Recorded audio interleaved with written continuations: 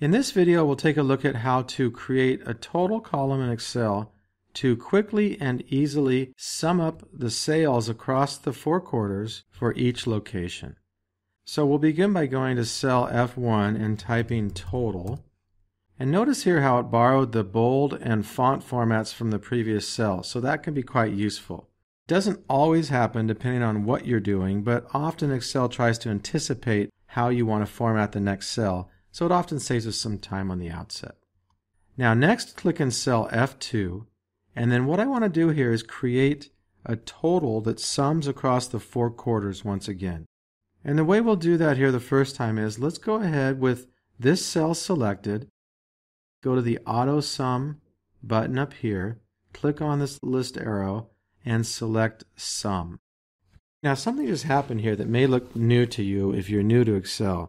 What's going on here is that Excel is displaying a formula that it's going to use, and in fact technically it's a function. I'll tell you more about that in a moment. But it's using a formula here where it's going to sum a certain number of values or add together a certain number of values. And notice these lines here that are moving around these four cells. Believe it or not, those are actually called marching ants. That's the technical term for it. As you can imagine, these are ants marching around the cells, right? But that is the name for it. And what it's telling us is Excel saying, hey, I'm going to calculate the sum, or I'm going to add it together, all of the values in these four cells. And that's actually exactly what we want. And we'll spend a lot more time with formulas and functions like this later in our Excel series. But for now, just a couple basic things to know to get started with, to get used to. Notice the equal sign first. Whenever you see an equal sign in Excel, with very rare exception, that tells us that we're going to perform a formula or a function. Okay, so Excel knows it's about time to perform some calculations.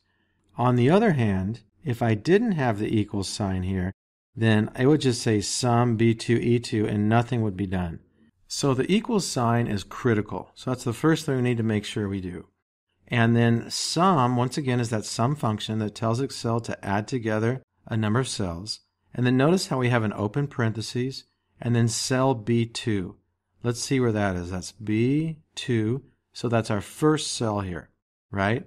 And then we have a colon. I'll tell you about that in a minute. And then E2. Let's find E2. E2 is right here. So what this is saying is start at B2. The colon means continue through continuously, so go from cell to cell until you get to E2. So this is telling Excel, add B2, and then keep going, so that's C2, D2, until you get to E2, add that one as well, then stop. And then this closed parentheses tells Excel, okay, we're done.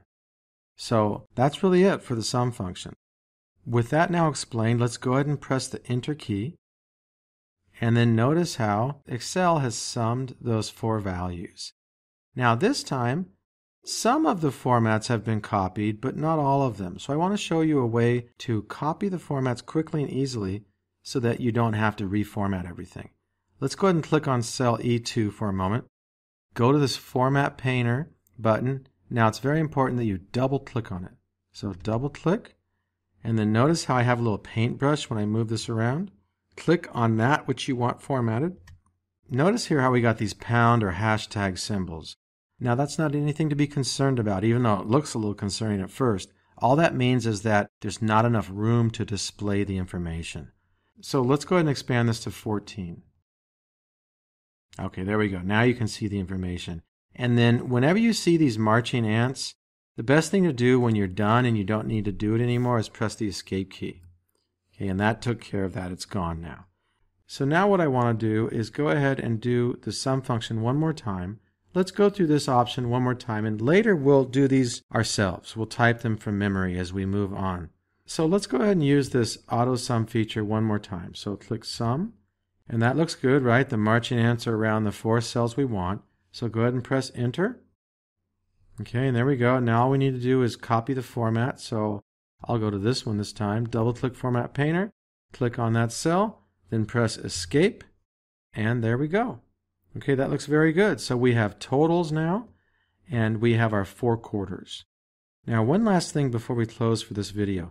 Another nice feature of using formulas where you have these cell references or the cells referred to is that if I go ahead and change a value, like let's say I change, my boss comes to me and says, oh, the sales were updated. This needs to be $5 more. So it's $23,250. So I'm going to double click on that cell to edit it, type 50 there. But before I press enter, watch over here. Notice how it's 103.60. And I'm going to press enter. Remember, I increased this by $5. Press enter. And now this is automatically updated to be 103.65, where it was 103.60 before. So that's really helpful. By using these formulas with cell references inside, any change to a cell that is included in a formula is automatically changed on that calculation. Okay, so that's a really nice feature of using formulas and functions in Excel. But I want to actually bring that back to the 45. So let's undo that, and we can go up here, click undo once. That brings us back to 45 and this back to 60. So that looks good. Okay, that's it for this video. In our next video, we'll go ahead and calculate a chart based on these values.